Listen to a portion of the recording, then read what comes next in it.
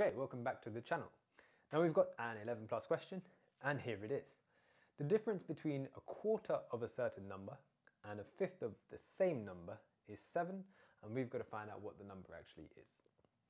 So this missing number, I'm just going to represent it with maybe a rectangle for now. So this is our number.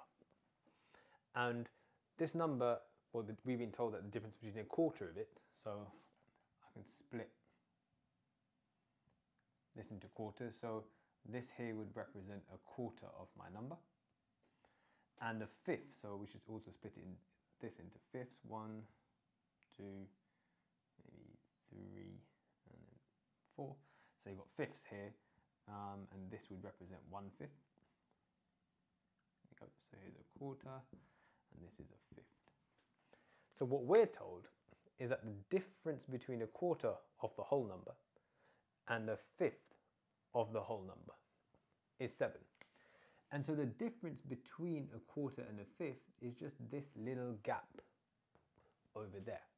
But how big is that gap? So what we could do to work out how big it is just work out what a quarter minus a fifth is.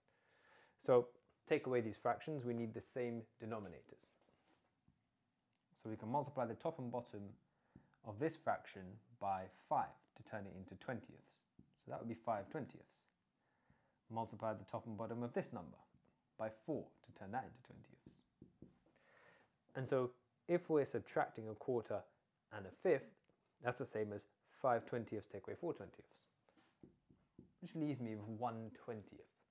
So this little gap, the difference between a quarter and a fifth, turns out to be 1/20th of the whole number. And so what we're told is that difference, which is 1/20th of the whole number, is equal to 7. So if 1/20th of the number is equal to 7, then that means the whole number, which is 20/20ths, would have to be 140, because we've got to times that by 20 to make it 20/20ths. So that number, the missing number, the whole number there must be 140. And what we can do is now check it. So what is a quarter of 140?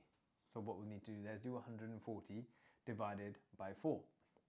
So to do that, 140 divided by 4, we could divide it by 2, which is 70, divide it by 2 again, 35.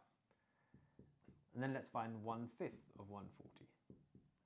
So to do that, let's divide it by 5. So to divide by 5, 140 divided by 5, we could divide by 10 first and then just double it. So divide by 10 is going to give me 14, double it, 28. And now if we look at the difference between those, well, the difference there is 7, so that we know for sure that our answer is correct. Okay, hope that all makes sense.